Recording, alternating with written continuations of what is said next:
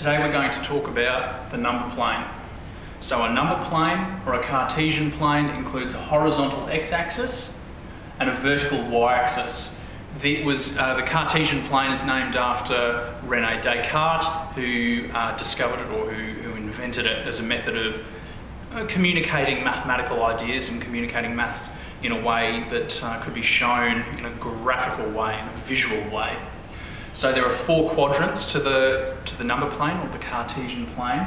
Quadrant 1 occurs where both x and y are positive. So quadrant 1 is in this corner, then quadrant 2, quadrant 3 and quadrant 4 anti-clockwise here. A point on the plane is given some coordinates, x, y, and they're in brackets like that in parentheses. So the x coordinate always comes first and the y coordinate comes second.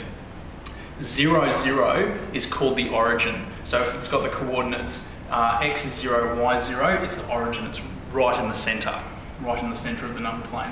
So here, 0, 0, the origin on this number plane is right in the centre. The designation, the coordinates that are given to any point include the first value is the horizontal units from the origin. So we move as many places we need to horizontally first for that first value, and if it's a negative value, we move in the negative direction down the number plane. And then the second value we're given is the y value. It's the vertical units from the origin. So we move up the number plane or down the number plane, depending on what the coordinates might be.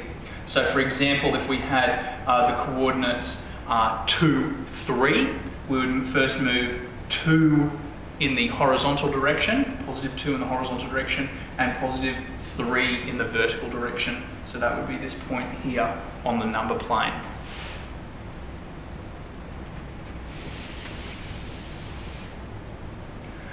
Having a look at an example here, we need to draw a number plane extending from -4 to +4 on both axes, then plot and label some points. So here are the points we've been given: A, B, C, D, E and F.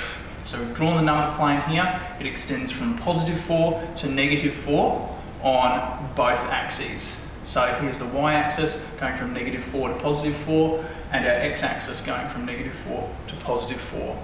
So firstly we're asked to plot A, which is point 2, 3. So 2 plate points along on the x-axis, on the horizontal axis, and then 3 points upward, and we've plotted A.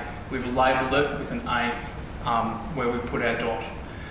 The next one, B, is 0, 4. So we move 0 places on the x-axis horizontally, and then 4 vertically, 1, 2, 3, 4. So we can see point B is on the y-axis here because we haven't moved off it. Plus or minus for the x value here. We've stayed on the y-axis. C, -1, so we need to first move 1 down the x-plane and then +2 up. So -1, 2, and we see C is placed there at -1, 2.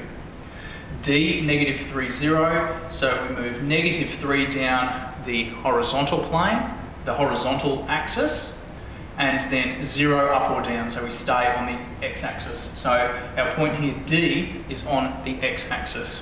E is -2, -2, so we move -2 down the x-axis, and then -2 the y-axis. And lastly, F is +2 up the x-axis and -4 down the y-axis. So here, our point A is in the first quadrant, C is in the second quadrant, E is in the third quadrant, and F is in the fourth quadrant. D and B are both on the borders of two quadrants, so it's in neither.